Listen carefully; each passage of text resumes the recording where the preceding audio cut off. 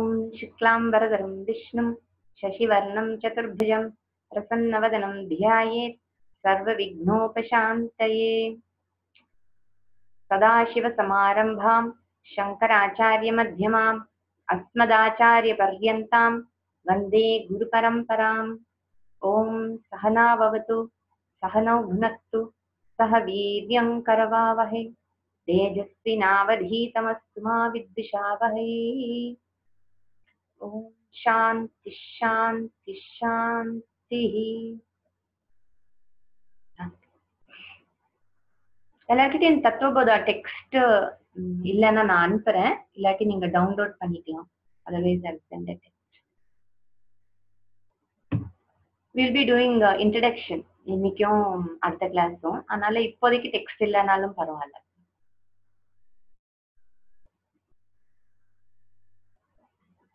நம்ம சாதாரணமா இந்த உலகத்துல பல வஸ்துக்களை நம்ம பாக்குறோம்.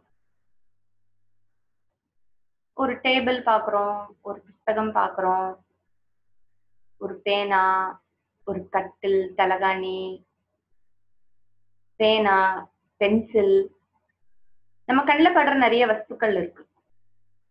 இந்த வஸ்துக்கள்லாம் பார்த்தோம்னா அதுங்களுக்கு கூட ஒரு பிரச்சனை இருக்கிற மாதிரியே தெரியல. They don't seem to have any problem.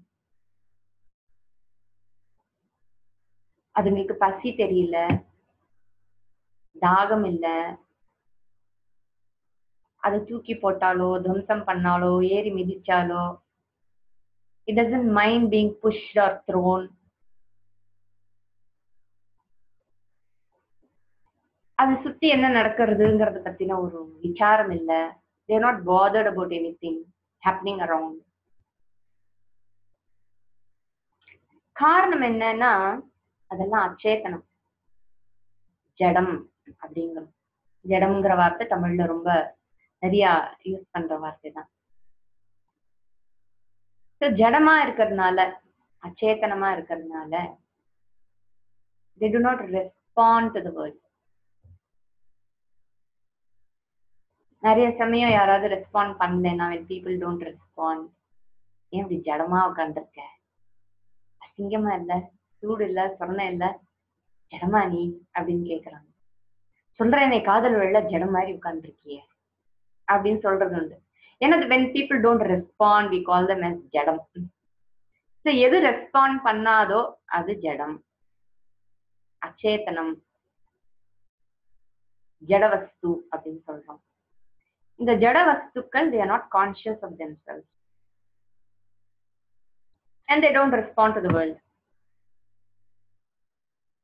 Whereas நம்ம இதே ஒரு செடி, கொடி, பறவைகள், மிருகங்கள், மனிதர்கள் இவங்களெல்லாம் பார்த்தோம்னா they all respond to the world. காரணம் என்னன்னா அதுதான் சேத்தன வஸ்துன்னு சொல்றோம், ஜடம் இல்லை.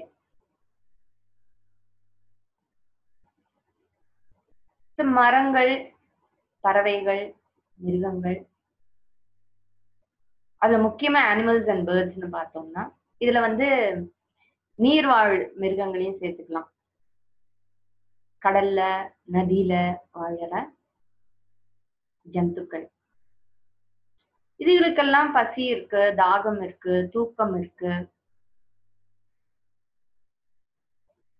வம்ச விருத்தி இருக்கு.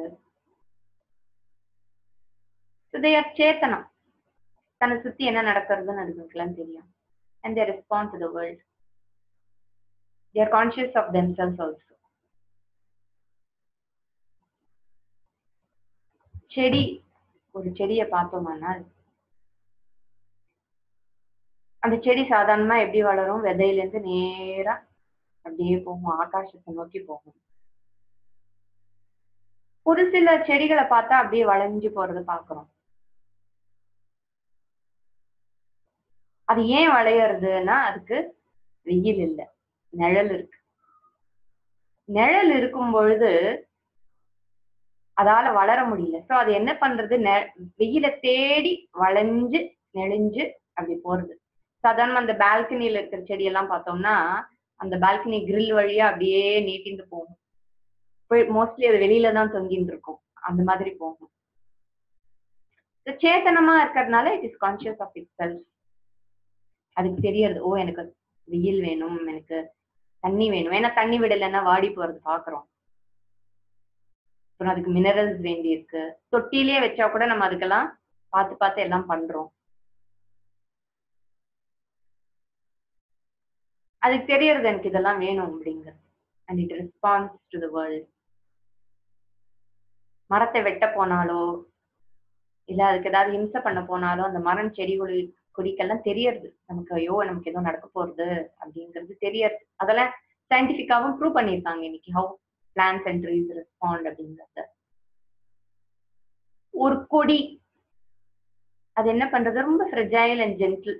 வளரும் போது ஒரு சிலதெல்லாம் ரொம்ப பெருசா வளரும், பயங்கரமா இருக்கும், கொடின்னே சொல்ல முடியாத அளவுக்கு கெட்டியா இருக்கும். பட் ஸ்டில் ஜென்ரலி நம்ம பாக்குற கொடிகள் எல்லாமே ரொம்ப ஃப்ரெஜைலா, மென்மையா, ஜென்டிலா அப்படிதான் இருக்கு அது பாக்குறதுக்கு. அது எதையாவது பிடிச்சுண்டு வளர்றது. It has to hold on to something. ஒரு சப்போர்ட் வேண்டி இருக்காது. ஒரு சில கொடிகள்லாம் தரையிலேயே படர்றது. அப்படி தரையிலேயே இருந்தாலும் கூட தரைங்கிற ஒரு சப்போர்ட் அதுக்கு வேண்டி இருக்கு அது படர்றதுக்கு. சப்போர்ட்டே இல்லாம இருக்குன்னு வச்சுக்கோங்களேன், ஒரு இடத்துல வளர்றது, அந்த சப்போர்ட் ஒரு கொம்பு மட்டும் வைப்போம். சாதாரணமா ஒரு கொடிய வளர்க்கும் போது ஒரு கொம்பு வைக்கிறது, அந்த கொம்புல அப்படியே படர்ந்து அது வர்றது. அது ஒரு முழம் கொம்பா இல்ல ஒரு அடி கொம்பா ஏதோ வாட்டவர். அதுக்கப்புறம் கொஞ்ச நாள் கழிச்சு பார்த்தோம்னா அந்த கொடி அதுல படர்ந்து அப்படியே நீட்டின்னு இருக்கும். அப்படியே சுருண்டு சுருண்டு அப்படியே கையை நீட்டுற மாதிரி இருக்கும். அதை பார்த்தோம்னா it reaches out to the nearest support. ஏன்னா இந்த சப்போர்ட் முடிஞ்சிருச்சு, இன்னும் நான் if I have to grow then I need support அப்படின்னு சொல்லி அது படரும். அதெல்லாம் அப்சர்வ் பண்ணி பார்க்கும்போது நமக்கு ரொம்ப will be amazed to see how far it can stretch to reach support. அப்படியே போயிட்டே இருக்கும். அதை நோக்கி பக்கத்து சப்போர்ட்டை நோக்கி அவ்வளவு வேகமா அது போயிட்டு இருக்கும். அது பாக்கறச்சு நமக்கே சில சமயம் நம்ம விரல கொடுத்தா பரவாயில்லையா, ஐயோ எவ்வளவு நேரம் தங்கிட்டு இருக்கே, அப்படியே பிடிச்சிக்கலாமா அப்படிங்கிற மாதிரி எல்லாம் தோணும் அது பார்த்தோம்னா. It is conscious and it response to external world. அதுக்கு தெரியாது. For it to survive, it has to hold on to something அப்படிங்கிறது. அப்புறம் இது மரம் செடிகளுக்கெல்லாம் வந்து தாகம் இருக்கு. அதுகள்லாம் எப்படி தேடுறது தண்ணியன்னா வேர் மூலமாக தன்னோட வேரை நல்லா படர விட்டு எல்லா பக்கமும் போறது. இப்ப ஏதோ ஒரு காக்கா, குருவி, குருவி இப்பெல்லாம் இல்ல, காக்கா நிறைய இருக்கு, புறா நிறைய இருக்கு. அது ஒரு மாதிரி ஒரு சப்தம், ஒரு சோகமான ஒரு சப்தம், டிப்ரெசிங் சப்தத்தோட புறா எல்லாம் நிறைய இருக்கு அதை சுத்தி. இந்த குருவி, காக்கா இதெல்லாம் என்ன பண்றது, சாப்பிடுறது, பழங்கள்லாம் சாப்பிடுறது. பழம் சாப்பிடுறச்சு அது நம்மள மாதிரி கொட்டையெல்லாம் உரிச்சு சாப்பிடணும் எல்லாம் இருக்குல்ல, அது கொட்டையோட சாப்பிடுறது. ஸோ கொட்டை டைஜஸ்ட் ஆகுறது இல்ல, அது கக்காவா வெளியில வந்துடுறது. அது என்ன பண்றது, பில்டிங்ல தான் இருக்கிறச்சு ஏதாவது ஒரு கிராக்ல இல்லைன்னா ஏதாவது ஒரு கேப்ல அந்த கொட்டை விழுறது. அந்த கொட்டை இட் கேன் சர்வைவ் தேர். அதுக்கு நம்ம தொட்டில ஒரு மரம் செடி வச்சோம்னா டெய்லி ஜலம் விட்டு எல்லாம் பண்ணிட்டு இருக்கோம். ஆனா இதே அந்த பில்டிங்ல போய் விழுந்ததுன்னா ரொம்ப ஆச்சரியமா இருக்கும். டெய்லி அதுக்கு வாட்டர் கிடையாது, டெய்லி அதுக்கு ஃபுட்டு கிடையாது, ஆனா இட் சர்வைவ்ஸ் தேர். எப்பாவது மழை வரும், அந்த மழை நேரத்துல அதுக்கு வேண்டிய அந்த மாய்ஸ்சர் கிடைக்கிறது, ஜலம் கிடைக்கிறது, வாட் எவர் இட் கெட்ஸ். இல்லைன்னா ஏசி கம்ப்ரஸர்ல இருந்து சொட்டுற ஜலம் எல்லாம் இன்னைக்கு நிறைய இருக்கு, அதெல்லாம் இருக்கு. It is survive. வெறும் சர்வைவ் மட்டும் இல்ல, அங்க வந்து அது வேர் விடும் பாருங்க, அந்த வேர் எப்படி போறது, அந்த பில்டிங்ல இருக்கிற அந்த செங்கல்லோ எதா இருந்தாலும் அது நடுவுல இருக்கிற சிமெண்ட் எல்லாம் இழந்துண்டு அது வழியா வேற விட்டுண்டு forcefully it breaks through and then it spreads its roots. They work for their survival. செடி மரங்களுக்கெல்லாம் தாவரம்னு பேரு. தா அப்படின்னா ஒரு இடத்துலயே இருக்கிறதுக்கு பேரு தா, ஒரு இடத்துல ஸ்தாபித்து இருக்கிறது. அது ஒரே இடத்துல இருக்கிறதுனால அதுக்கு தாவரம்னு பேரு. They do not move around. ஆனா அதுக்கு பதிலா அந்த ரூட்ஸ் எல்லாம் அடேங்கப்பா எங்கெல்லாமோ it can move around. இது நமக்கு ஒரு தொட்டியில வைக்கிற ஒரு செடியை பார்க்கறச்சே தெரியுது. ஒரு தொட்டிக்குள்ள செடியை வச்சு வளர்க்கும் போது சில சமயம் அந்த வேரெல்லாம் ஒரு தொட்டில இருந்து இன்னொரு தொட்டிக்கு மாத்தணும்னு பார்த்தோம்னா அந்த தொட்டி ஃபுல்லா வேர் மட்டும்தான் இருக்கிற மாதிரி இருக்கு. And if the pot is too small, sometimes the pot also breaks. அந்த பூத்தொட்டி. அதனால பூத்தொட்டில ஒரு செடியோ ஒரு மரத்தையோ ஒரு கொடியோ வளர்க்குறோம்னா we have the responsibility of watering it daily and providing enough minerals and nutrients. அதனால தானே அதுக்கு மத்தெல்லாம் வாங்கி போடுறோம் செடிக்கு. புது மண்ணு வாங்கி போடுறோம். அதுக்கு நியூட்ரியன்ஸ் எல்லாம் இன்னைக்கு கிடைக்கிறது அதெல்லாம் வாங்கி போடுறோம். அந்த மரம் செடி எதுவாக இருந்தாலும் அது இட் should not starve. ஏன்னா அதுக்கு ரூட்டை ஸ்ப்ரெட் பண்றதுக்கான ஒரு ஆப்பர்ச்சுனிட்டி நம்ம கொடுக்கல அது உள்ள போட்டு அடைக்கும் போது. அதனால அதுக்கு ஏத்த மாதிரி அதுக்கு நம்ம ஒரு தொட்டி வைக்க வேண்டியது நம்மளுடைய பொறுப்பு. So they are also conscious and they also respond to the world and they also respond to kindness, love and care. செடிகள்கிட்டலாம் பேசினா அது நல்லா தலைக்கிறது. அது பாக்குறோம் நம்ம. ஐயோ இப்படி எல்லாம் ஆயிடுச்சு, இப்படி பண்ணிட்டே வாடாத, ஏதோ நான் தண்ணி விடுறேன் அப்படிலாம் சொன்னா அதுக்கு தெரியறது. It seems to respond.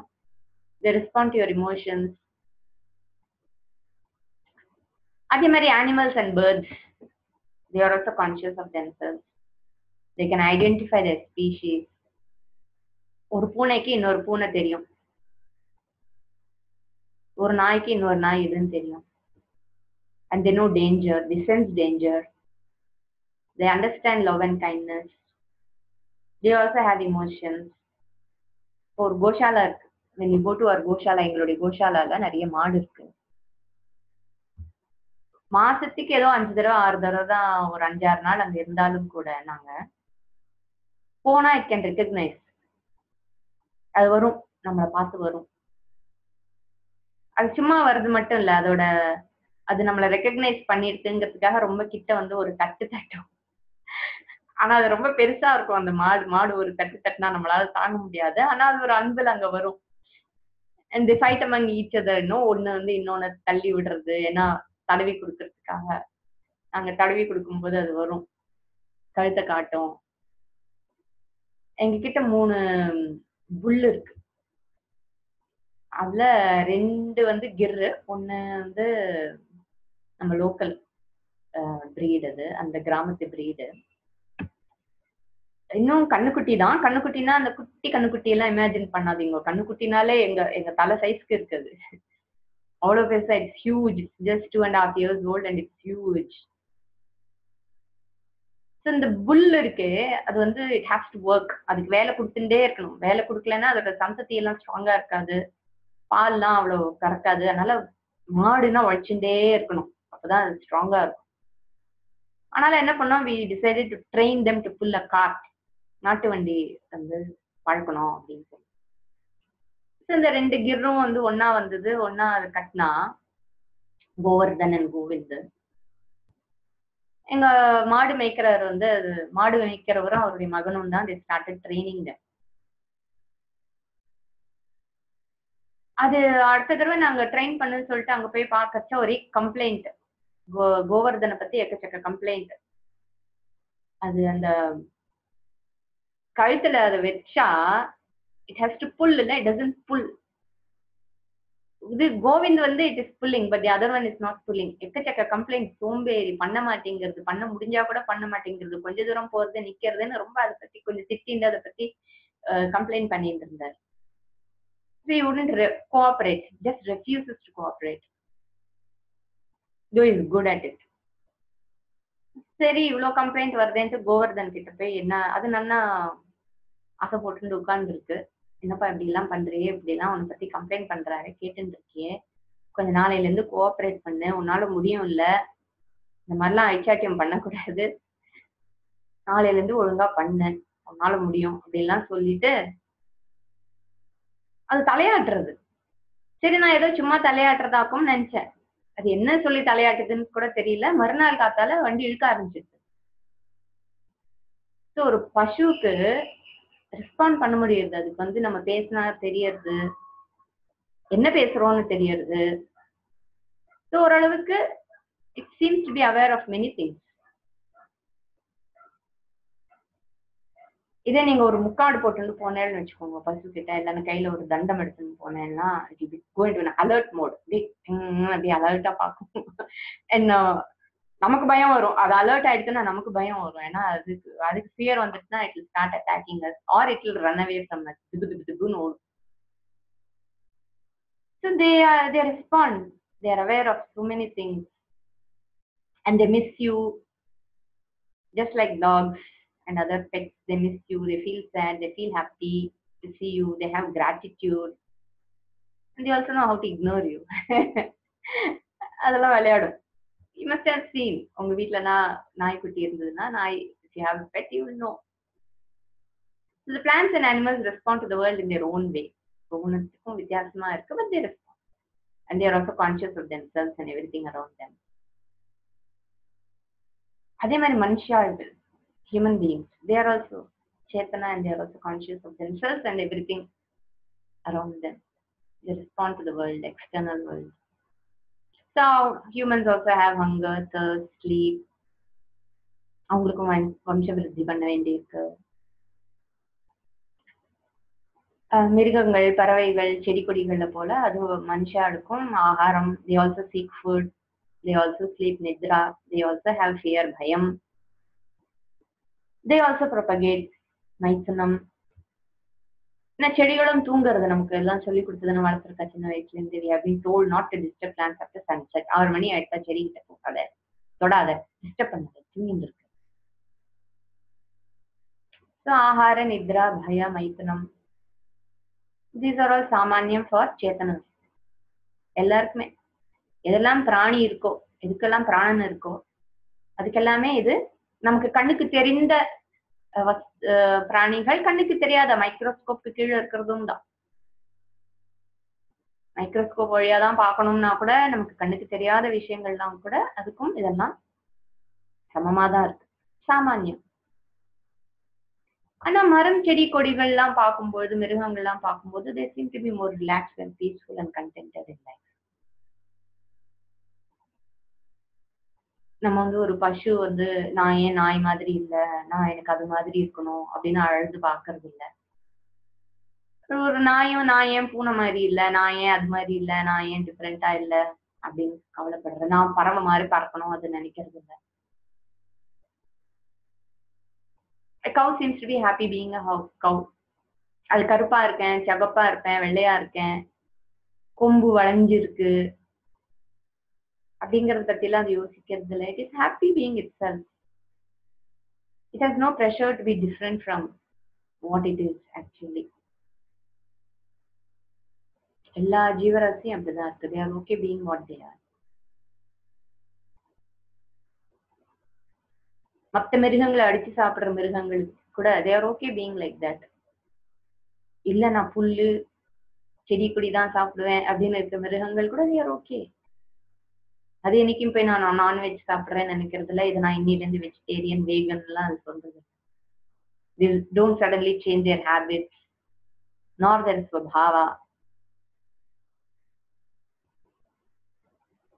Their behaviors are known. Predominantly we know their behavior. அதாவது நமக்கு தெரிஞ்ச அனிமல்ஸை பத்தி, நமக்கு பழக்கப்பட்ட அனிமல்ஸ், சாதாரணமா நம்ம டொமஸ்டிகேட்டட் அனிமல்ஸ் எல்லாம் இருக்கு. I'm not talking about line, அதெல்லாம் டொமஸ்டிக் அனிமல்ஸ் சொல்ல முடியாது. They are wild animals. But even wild animals we know, ஓரளவுக்கு தே ஆர் ப்ரெடிக்டபிள். அது இப்படிதான் இருக்கும், அதோட சுபாவம் இப்படிதாங்கிறது காலகாலமா தெரிஞ்ச விஷயம். ஒரு பாம்பு எப்படி இருக்கும், ஒரு பூனை எப்படி இருக்கும், ஒரு சிங்கம் எப்படி இருக்கும், புலி என்ன பண்ணும், ஸ்பைடர் என்ன பண்ணும், பள்ளி என்ன பண்ணும், இதெல்லாம் everything is predictable. But it's not the same with human beings. Human beings are totally different from other ஜீவராசிஸ். இதெல்லாம் சேத்தனம்னு சொல்றோம்னா அந்த சேத்தனங்கள்லயே ரொம்ப வித்தியாசமா இருக்கிறது human beings. They behave differently at different times. They have an urge to be different, very unpredictable, lot of complex, lot of complications, நிறைய problems. But at the same time humans are considered to be superior compared to other living organisms. இல்லையா? மனுஷ ஜென்மம் உத்தமமான ஜென்மம், மனுஷா எல்லாம் ரொம்ப விசேஷம், very special and very superior. even though they have a lot of complex and even though they have a lot of complications, துக்கம் சுக்கம் எல்லாம் மாறி மாறி வந்தாலும் கூட, pressure to be different இருந்தாலும் கூட, human beings are always superior compared with other ஜீவராசிஸ். காரணம் என்ன? What makes human beings so special? மனுஷர்கள்லாம் ஏன் அத்தனை விசேஷம் அப்படின்னு பார்த்தா, ஃப்ரீ வில் அப்படின்னு ஒண்ணு இருக்கு. they are endowed with free will, the ability to choose, the ability to desire. நமக்கு மட்டும்தான் டிசைர் இருக்கா? ஏன் அனிமல்ஸ்க்கு எல்லாம் டிசைர் இல்லையா? ஒரு பசுவை பார்த்தா கூட நிறைய வேற புல்லு இருந்தா அது தேடி ஓடுறது, நல்ல பச்சை பசேல்னு புல்லு கொடுத்தா அதுக்கு பிடிச்சிருக்கேன், இதை விட்டுட்டு உடனே அதுக்கு ஓடுறது. ஒரு பூனை கூட திடீர்னு பால் குடிக்கிறேங்கிறது, அப்புறம் வேற எதையாவது சாப்பிடுறேங்கிறது. அதுக்கும் இச்சைகள்லாம் இருக்கிறது தெரியாது.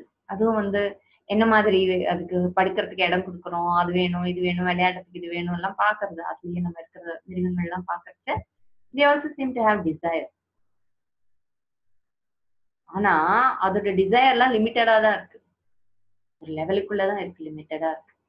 ஏன்னா ஒரு பசு மேபி இதை விட இன்னும் நல்ல பச்சை பசேல்னு இருக்கிற புல்லு வேணும்னு ஆசைப்படுமே தவிர, கோக் வேணும், பீஸா வேணும், நான் இன்னைக்குல இருந்து நான்வெஜ் சாப்பிடணும் அப்படிலாம் ஆசைப்படுறது இல்லை. they also have ability to choose, but அவங்களோட ability to choose எல்லாம் லிமிட்டடா இருக்கு. ஓரளவுக்கு ஒரு ப்ரோக்ராம்டு ஒரு வட்டத்துக்குள்ளதான் இருக்கு. ஆனா ஹியூமன் பீயிங்ஸ்க்கு அந்த மாதிரி இல்லை. Compared to animals, birds, plants and other living creatures, unlimited power to desire and unlimited power to choose. You can choose whatever you want, you can desire whatever you want. அத்தனை சக்தி பகவான் human beings கொடுத்திருக்க மனுஷனுக்கு. இச்சா சக்தி, இச்சைங்கிற ஒரு சக்தியவே கொடுத்திருக்காரு பகவான். இச்சையை மட்டும் கொடுக்கல, இச்சையை கொடுத்துட்டு கிரியா சக்தியும் கொடுத்திருக்காரு. தி எபிலிட்டி டு சூஸ், என்ன ஆசைப்படுறோமோ அதை நிறைவேற்றிக்க கூடிய சக்தியும் கொடுத்திருக்காரு. தி ability to fulfil all the desires, இச்சா சக்தி, கிரியா சக்தி. அண்ட் ஆல்சோ அதை எப்படி நிறைவேற்றிக்கணுங்கிறதுக்கான புத்தியும் கொடுத்திருக்காரு. தி intellect in keeping with the Sakthi and also in keeping with the desire.